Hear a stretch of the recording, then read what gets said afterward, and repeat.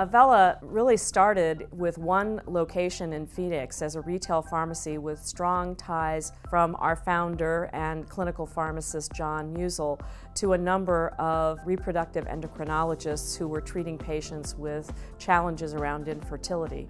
We started off as an individual community-based pharmacy back in 1996. I had one little store with 2 employees.